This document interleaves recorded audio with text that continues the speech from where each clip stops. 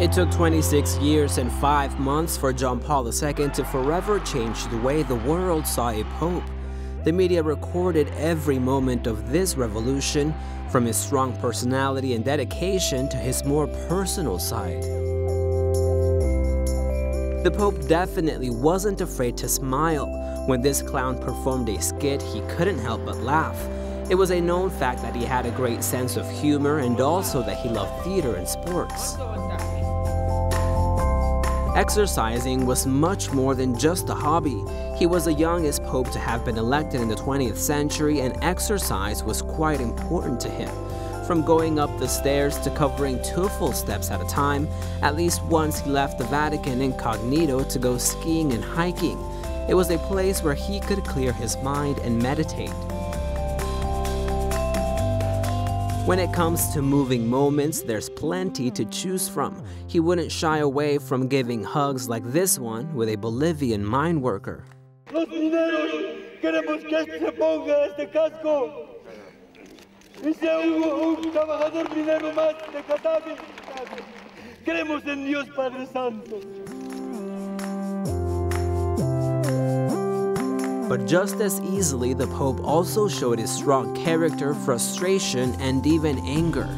Perhaps one of the most memorable public moments was when Nicaraguan priest Ernesto Cardenal was scolded by the Pope as he knelt down and kissed his hand.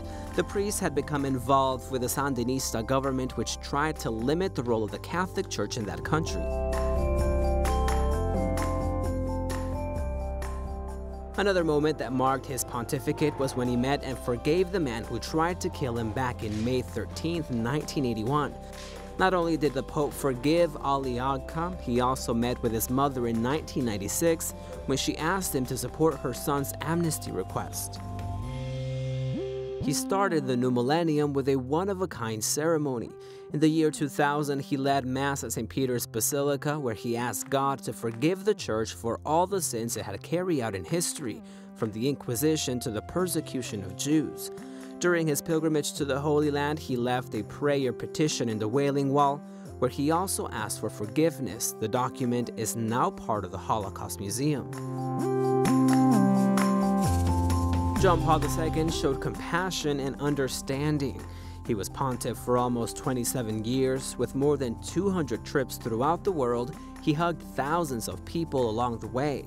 One of the most unforgettable moments was when he blessed a former prostitute with AIDS in the Jubilee for the year 2000. Just like any other person, John Paul II had friends. One of them was a woman he used to share the spotlight on stage.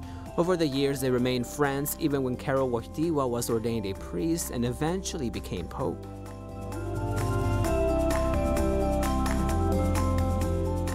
Eventually, age and illness took over the energetic and strong John Paul II. Still, he continued to travel, never hiding his limits from the eyes of the world. His strongest message was perhaps his life, a silent cry that moved forward and echoed in the hearts of thousands of people.